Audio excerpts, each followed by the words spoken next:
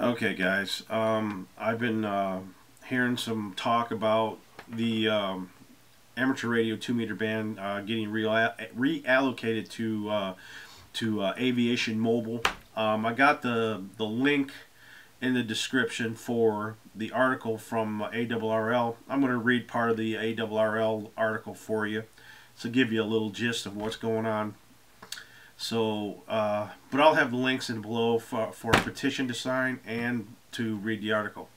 All right, here's what the article says. In June 25th, 2019, no strong opposition to the 144 to 146 megahertz reallocation proposal at the CEPT meeting.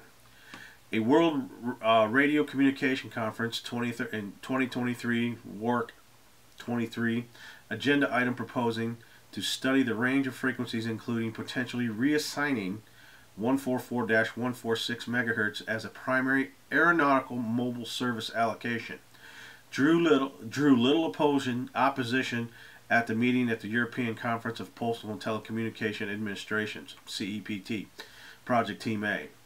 The team is responsible for aspects of the CEPT and the WRC positions.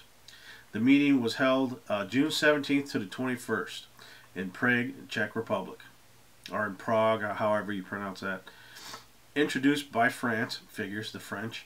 The proposal targeting 144-146 megahertz would be part of a broader consideration of spectrum allocated to the aeronautical mobile service. Other issues addressed during the meeting concerned the sharing of the amateur radio band 1240 to 1300 megahertz band with the Europeans' Galileo GPS system. All right, that's the gist of the article. There's a lot more. The IARU are basically they're against it. So they express grave concern. Anyway, I'm sitting there getting distracted. But anyway, you guys need to check this article out. And got a cold too. That's why I'm talking funny. Sign the petition, man. Just let's keep this band open for amateur radio use. Anyway, this is Kilo Echo 8 Charlie Delta Delta signing off. Have a great day, guys. Sign the petition. Don't forget.